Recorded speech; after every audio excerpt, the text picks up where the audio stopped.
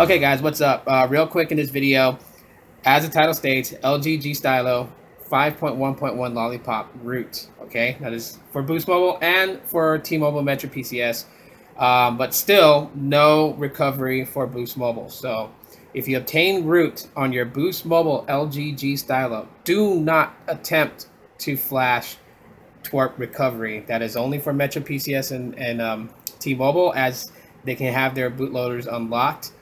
Boost Mobile's G Stylo bootloader is still locked, whether on 5.0.2 or 5.1.1. Either one, the bootloader is still locked.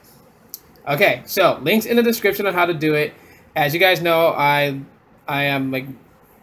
support people's pages. I support their channels, you know, and when I feel like someone has great potential, you know, I want to help them out. So, you know, I'm not gonna make my own video. I'm gonna leave it to Dominic. So shout out to Dominic. You guys should subscribe to his channel. He does have some great, vast knowledge in Boost Mobile, Sprint, and Virgin Mobile products, so definitely check him out. But anyways, he just got the G Stylo. He unboxed it today. It was a pretty good unboxing. I enjoyed it.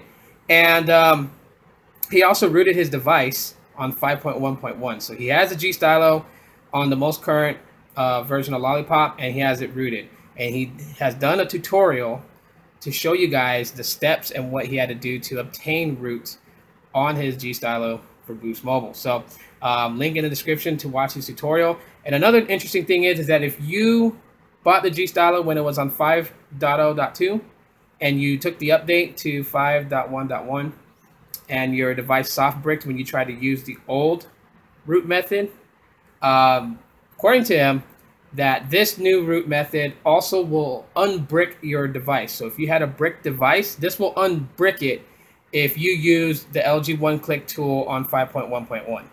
So if you did that, you bricked your device, this root method supposedly will unbrick it. I'm not sure because I have not attempted to put 5.1.1 on my G Stylo. I'm just waiting. Also, he spoke with the LG tech representative, and the rep told him that we can expect a KDZ file for the G Stylo in about a month or two. Hopefully that wasn't a lot of BS from LG. But if we do get, you know, finally get the KDZ file, a lot of us that are rooted on 5.0.2 would be able to get our devices currently up to 5.1.1 and be able to root it. So little steps here and there, but you guys got to remember, for a lot of people, this is still a fairly new device. It's not even a year old, so development is going to take some time, especially when we don't have a lot of developers that are like freelance developers. Some developers, they want money now, so it's going to be hard to actually get this done. But anyways, link in the description, link to his video tutorial, and link to the XDA guide on how to root 5.1.1. So yeah, head over to his channel, watch the tutorial if you want to learn how to do it, if you don't know how to do it, and give both videos a thumbs up if you guys can.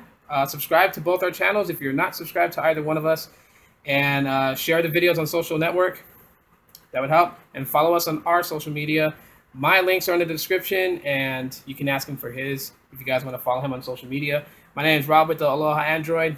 Thank you guys for watching. I'm like pretty tired right now. I had a long day, so sorry. And I'll see you guys next time. Bye.